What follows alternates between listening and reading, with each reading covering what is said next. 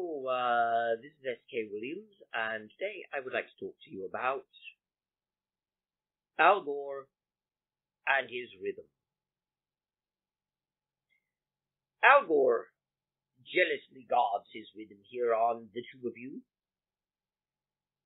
and yet I have noticed an oddity about the way Al Gore works. You see, Al Gore is not human. Al Gore is a computer program. As a result, speaking in a slightly odd way, sometimes aggrieves him, causing him to not know what it is you're really saying, because Al Gore can't understand normal speech, but rather Al Gore operates on pitch and tune. So slight alterations like this make Al Gore unable to understand, and while it is true that such alterations also make it difficult for a human to follow sometimes, especially if it is too exaggerated or alters too rapidly. One can note that such alterations are nevertheless capable of producing a desired result, in that Al Gore becomes less focused on what you say. I have yet noticed that because of how Al Gore operates, not only does Al Gore focus on certain topics,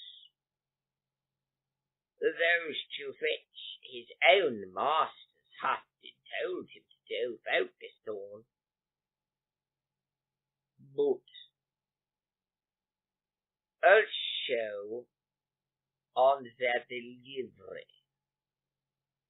For you say, Master Al Gore has a certain tendency to equate certain sounds with certain sounds, as well as operating on the principle of reading the text and comparing it to other text. Yet Al Gore doesn't read it like a normal person would. Rather, Al Gore reads it like a machine would, but merely comparing collections of symbols next to other symbols, not really understanding their meaning, you see. And as a result, the Al Gore, he certainly has, shall we say, the inability to completely follow what is being said if you randomly change between voices and characters or styles. But this does make it harder for the audience to follow as well, because they're going to have to keep up now with different voices and styles. But it is also true, dear listener, that these different styles need not be shifted within a single video, least of all as I am doing here.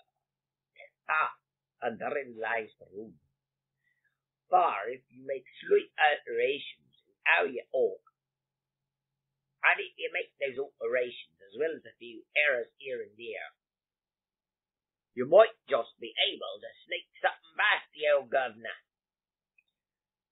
Which, of course, you can see done in this video. But I'm doing it in a bit of a cocktail.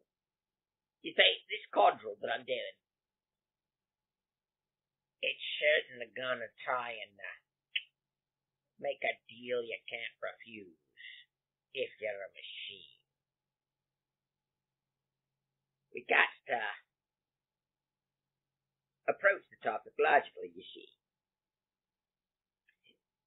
Another thing I noticed is that, given a certain conservatory side of a certain debate, it's generally targeted for greater incense burning, if you get what I mean, Governor.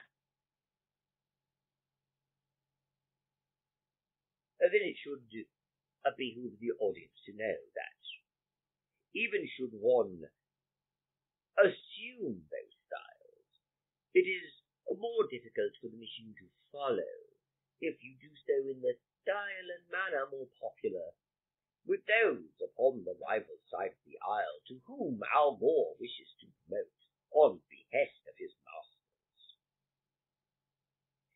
That's why Christian videos, for instance, even those done by the apologists, well, them there videos, they's a little more polite. And you notice from atheist videos, they're a bit rude and crude, often placed with profanity, insult, and derivations. And since Al Gore does not truly understand language, one can elucidate on points in a way that is more familiar if one listens to those videos by the godless. And fortunately, I don't like doing that sort of thing. But it does pose a bit of a problem. Nevertheless, I shall be endeavouring to do so, and I shall be stealing some experimentations, and with some minor modifications. I shall be presenting videos in 3 or 4 styles, but I will also be speaking normally when producing videos for another platform. Oh, don't get me wrong, I can still affect certain voices and styles and manners for certain types of videos for effect. But if I just want to talk about a topic, I will be speaking normally on the shoot a bit. And if you ain't familiar with the shoot a bit, Governor, just reverse the shoot and the bit part, put them together as one word, and track on over to it. You can find me under the same name, Gov. Nevertheless, it is an interesting aspect that, considering it is a machine to whom I must make my obeisance, it is grandiose in nature, that I should say, and it is the grandiosity and the pomposity of the very people to whom I will often address that I shall sometimes adopt whilst discussing here on this noble stage to which so grand an eloquence and yet so harsh a concern of criticism lie. And I shall note that the interesting part of all of this is that it is indeed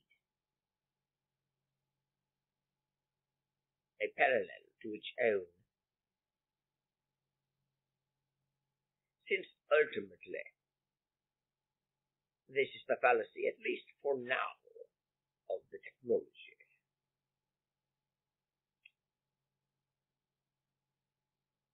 I shall take my leave of you now. Thank you. God bless. And goodbye.